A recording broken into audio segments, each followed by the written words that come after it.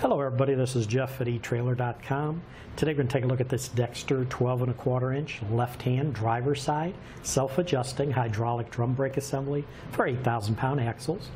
Now this hydraulic drum brake assembly is designed for use with surge type trailer brake actuators.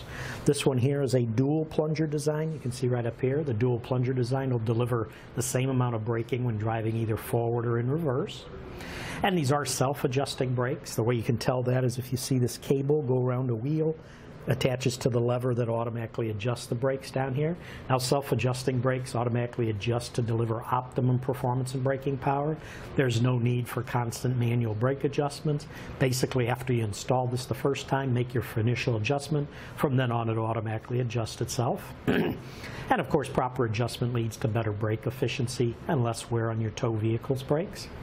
Now these brake shoes are lined with automotive grade friction material. This friction material is fully bonded to the shoe. It's not riveted, so it gives you a lot longer life, more braking torque. And this part number is a 12 1/4 inch by 3 3/8 inch driver's side hydraulic drum brake assembly.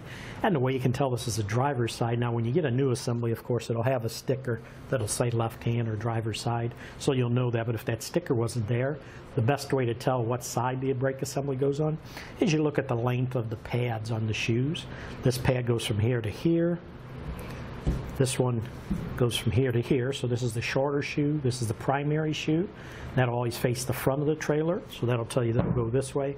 So this will be left-hand driver's side assembly. Now the mounting hardware to install this is not included. We do sell that separately. It's usually listed on this product page as a related product. If I turn this to the back, you can see the 4 holes. It is designed to mount to a 4-bolt brake mounting flange. This part is made in the USA. Specs, this application is for most standard hub and drum assemblies, including Dexter and Lippert. So we mentioned it fits 8,000 pound axles.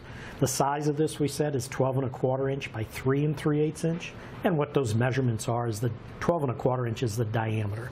So that's measured from here to here. So if we put our ruler, there's your 12 1/4 inch diameter. And the 3 3/8 inch would be the width of the pad that's on the brake shoe. So if we do the width, 3 3/8 inches.